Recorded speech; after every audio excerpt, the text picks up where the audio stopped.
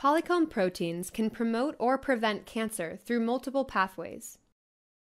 In particular, gain of function of polycomb components blocks expression of the CDKN2A locus that encodes for cell cycle inhibitors, thereby stimulating cell proliferation and preventing senescence.